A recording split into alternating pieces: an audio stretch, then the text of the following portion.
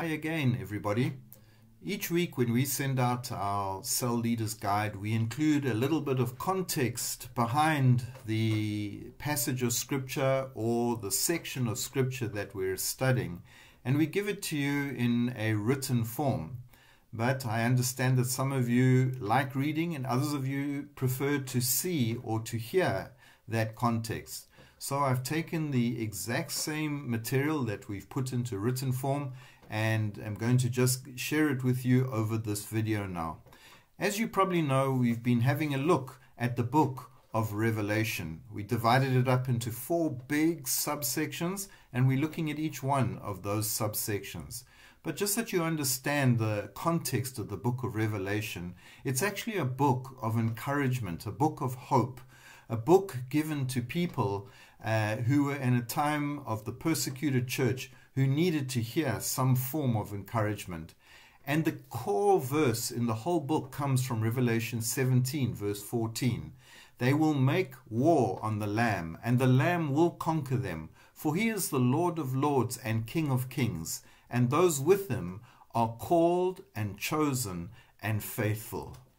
And to some extent, in this period of lockdown, which has just been extended by 2 weeks, it's an important message for us to hear, that he is the Lord of lords and King of kings, and those who follow him are called to be called, chosen, and faithful.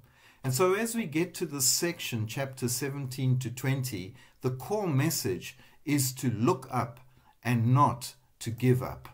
By now, you're probably feeling the effects of the isolation, and the book of Revelation is an important book to people in times of hardship or trials or isolation, because, as I said earlier, it's a book of comfort, of encouragement during a time of hardship and trial. Right through the book, we see this incredible message. God is on his throne, and Jesus is unfolding his salvation plan for creation. And that's the message that John was writing to all those churches in Asia Minor during this period of intense persecution that had unfolded. Just to let me give you a quick recap of where we've been. We divided the book into 4 big subsections. Chapters 1 to 3, the first part of John's revelation is that the church has not been abandoned by God, and God's people have not been abandoned during hardship. The Spirit reveals Jesus walking amongst his people, encouraging them, correcting them, calling them forth. The second chunk of the book is from chapters 4 to 16, and John is trying to show that God is on the throne in all his goodness and glory. The people were experiencing very tough times, and John wants to emphasize this thing that even in tough times, God is on the throne. And so we see the story of the scrolls of God's salvation plan since the beginning of creation starting to be opened. And Jesus opens the seals and he rolls out God's kingdom rule and calls the nations to repentance. In the section that we're going to look at today, which is chapters 17 to 20, the third part of this prophecy unfolds, where John reveals the true nature of this world. And in very vivid imagery, he likens this world to the seductive Babylon and her power-hungry beast. We see that in chapter 17. In chapters 18, 19, and 20, we see John describe the fall and the judgment, and all those who follow the beast will be judged as well. And so what John is showing us is that this world is fallen. John is trying to encourage the believers to keep hope and to stay close to Jesus. Many of them were faltering in their faith. They were giving up their faith. They were confessing Caesar as Lord instead of Jesus Christ as Lord. And John is trying to speak to the people who were struggling with the hardship, the isolation. And he uses very strong images here. And he describes the perverse, power-hungry nature of the world as corrupted, and it will fade away. But the message behind it is, don't put your hope in what you're seeing around you. Don't put your hope in the news and politicians and people.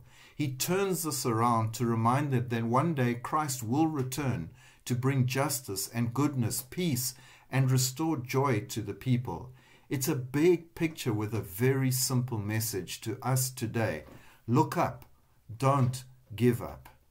And to the people of the day, that message of judgment brought comfort and hope. To the people who were suffering, it said to them, there is a bigger picture. Look up, don't give up. And when they did look up, they saw God's kingdom where the oppressed are freed, the hungry are fed, and the naked are clothed because the oppressors were judged. Here's the big question. How does this apply to us today? Again, it's a simple message. Look up, don't give up. The early believers experienced intense reassurance from John's encouragement. Most of them were wanting to give up their faith because of the shaking. And John's message came to them and said, look up, don't give up. And so it applies to us today. Are you experiencing shaking? Can you feel the turbulence? Is this isolation causing you hardship? What do you feel when you see the economic realities? And how are you coping with some of these unknowns? And we see similar messages in other books.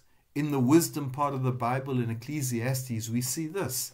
He has made everything beautiful in his time. He has also set eternity in the hearts of men. Yet they cannot fathom what God has done from the beginning of time.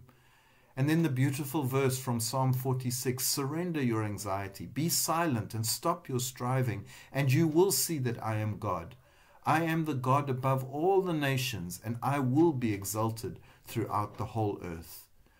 When the early believers were facing so many unknowns and their very lives were threatened, John released this prophecy.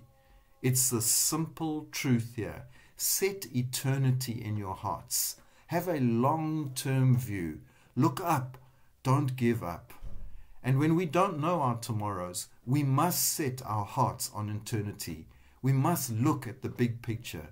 We must draw hope that this world is not it. At that point, anxiety can be surrendered. We need to learn to reason life from the whole to the part, and not the part to the whole. As we come today as a church that is meeting in the home, we're going to look at these two scriptures, and I encourage you to do exactly what John wanted you to do, to look up and to not give up. Have an eternal perspective. Set eternity in your hearts and ask God what He is saying to you in your circumstances and how it applies. I believe that as we do that, God will release the prophecy in this book into your heart. It's a prophecy of hope, of encouragement, of comfort. And it reminds us always that there is a big picture here. So look up, don't give up.